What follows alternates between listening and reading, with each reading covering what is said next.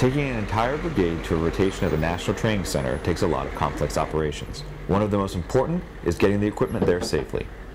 This week on the Highlander Report, the soldiers of HHC Brigade 41AD brought their vehicles down to the Fort Bliss train yard to conduct rail operations.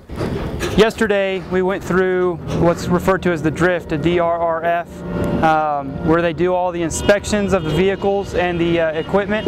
Once it passes all inspections, basically has no leaks.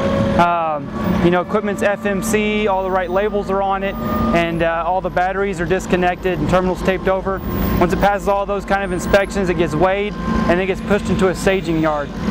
Today we move from that staging yard to the railhead where we're loading all of our vehicles and generators to go to NTC. The soldiers work with civilian contractors to load their vehicles on train cars for their upcoming rotation.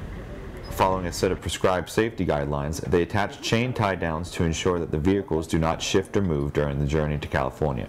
The importance is that we get all of our equipment there in one piece, have no loss of equipment and no injuries with our soldiers.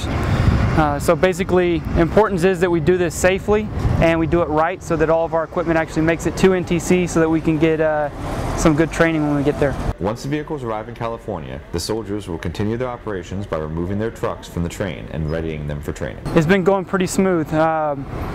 We've got people with their specific mission, whether it be ground guiding, driving the vehicles, or actually chaining them down to the rail cars. Everybody's working as hard as they can, and we're actually ahead of schedule right now. For 41AD and Fort Bliss, I'm Army Sergeant Mike Grimm, and as always, that's your Highlander Report.